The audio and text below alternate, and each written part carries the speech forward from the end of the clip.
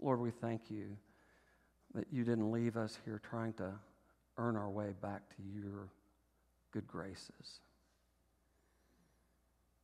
You knew that our sins were too much and too constant for us to ever be good enough, to ever be fully or forgiven forever.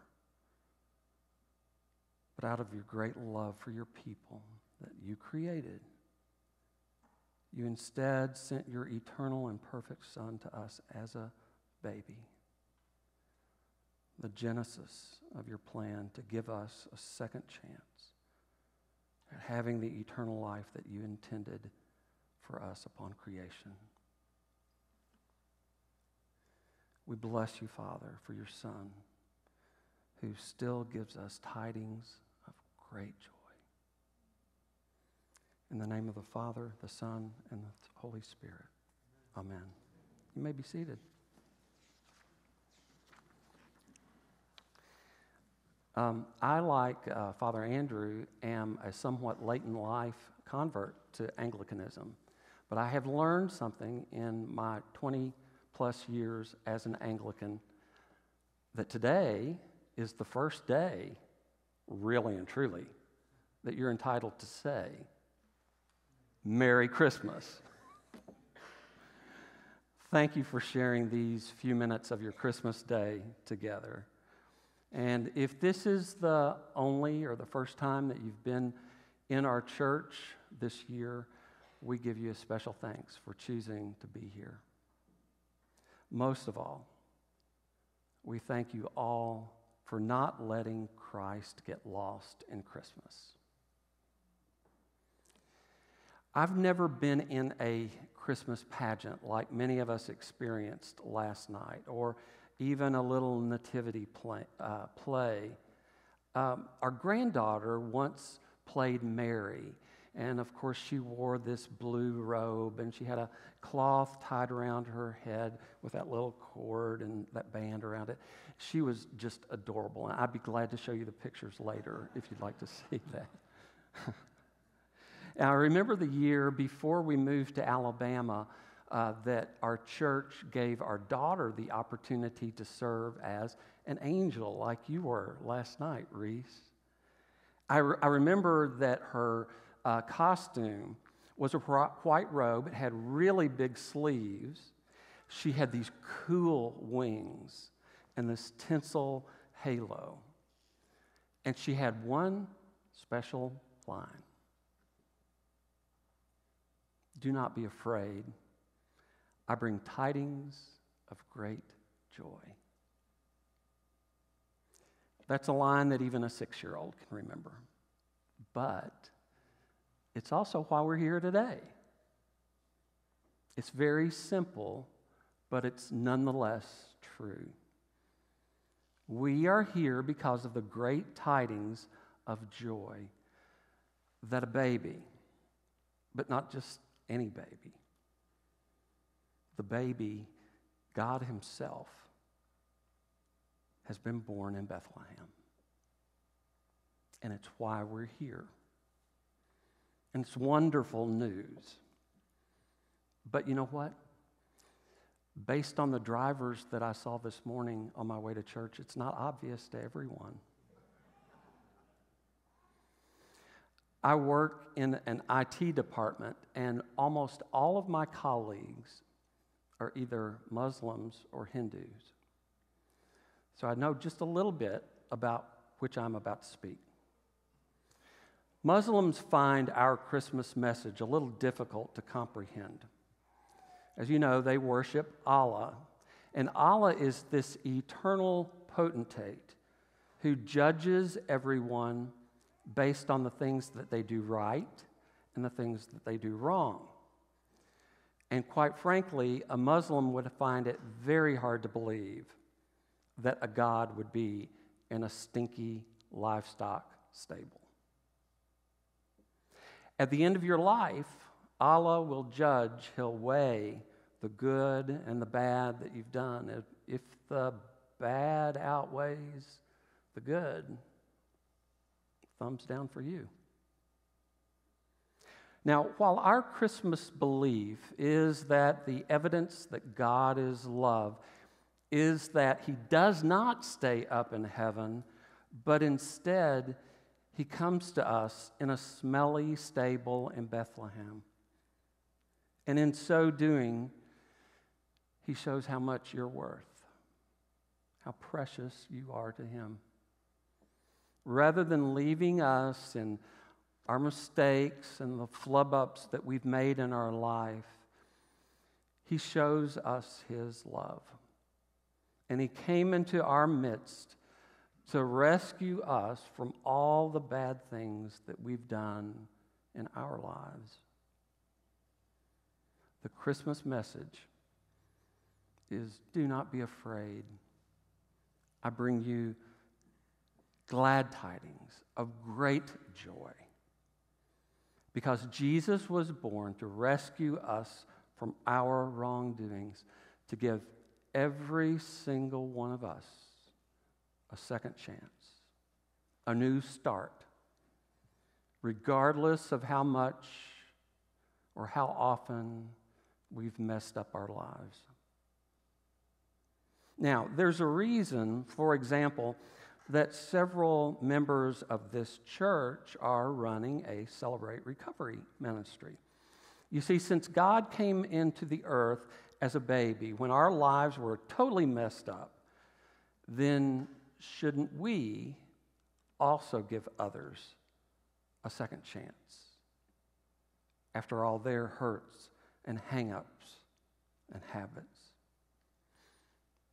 If God was born to give us a second chance, then we should do whatever it takes to ensure that others get a second chance too. The message of Christmas is confusing not only for Muslims, it's also confusing for our Jewish and our Hindu friends.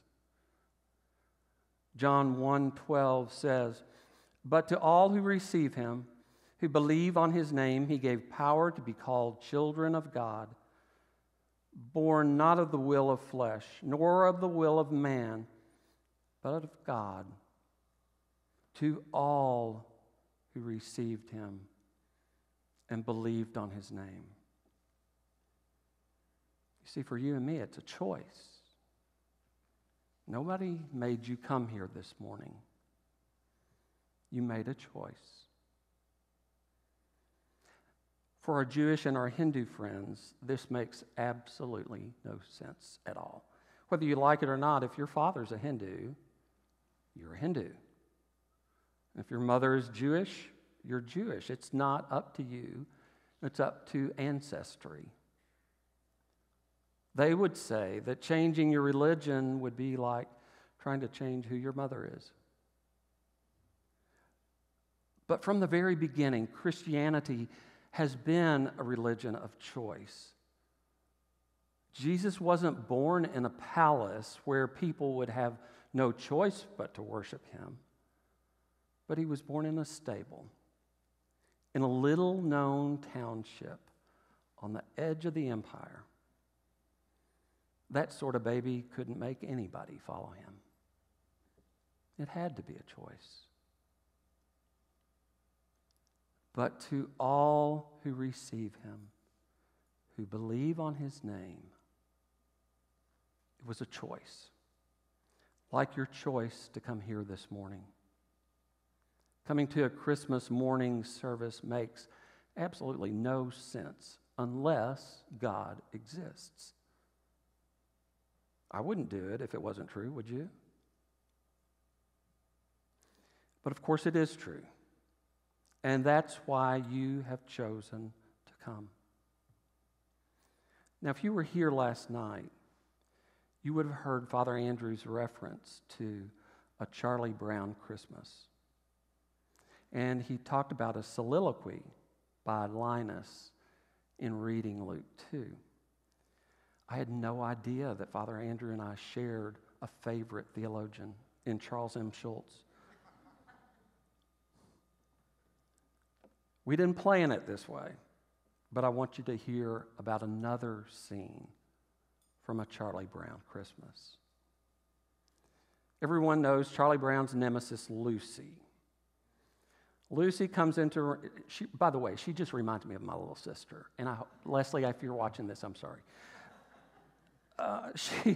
Lucy comes into this room where Charlie Brown is standing, and Lucy says, "Merry Christmas, Charlie Brown.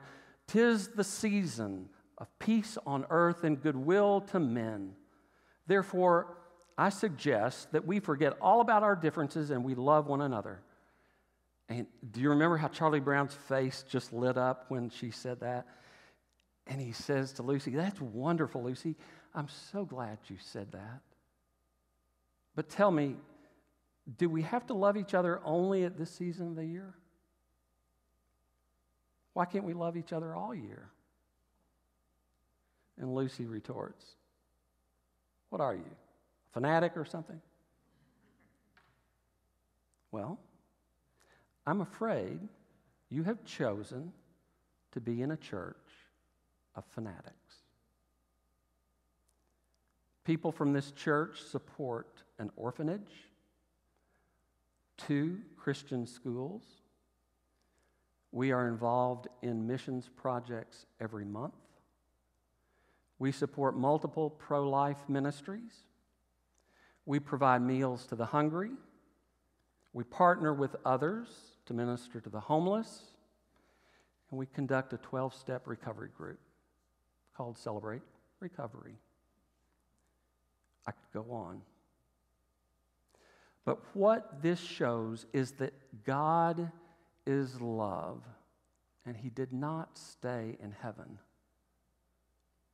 By coming to that stinking stable, Jesus shows just how much you and I are worth. And that's why the people who normally fill these pews are doing all those fanatical things. This is the glad tidings of great joy. The Christmas message of second chances and new hope. Christchurch is a growing church even during a more than a year-long pandemic. And I think there's a reason that this church is growing. It's because the Christmas message that we celebrated last night and we're celebrating today is a message that we celebrate all year long. It's a life-changing message and an attractive message. That's why so many people who first come to a Christmas Eve service or a Christmas morning service are also going to get up tomorrow morning and come here for yet another worship service. You and I have made a decision not to divorce Christ from Christmas. We all walked through those doors. We're sharing prayers. We're singing carols. We've heard God's word read. And in just moments, we'll celebrate Holy Communion. But the thing that I want you to know is you'll keep coming back week after week, long after Christmas is over. And that's why our church is growing. So thank you for joining us this morning. Thank you for letting me take you back to a Christmas pageant when you were a child. Thank you for being able to remember the angel's important line. Do not be afraid. I bring you glad tidings of great joy. May the rest of your Christmas be filled with that kind of joy and faith. In the name of the Father, and of the Son, and of the Holy Spirit. Amen.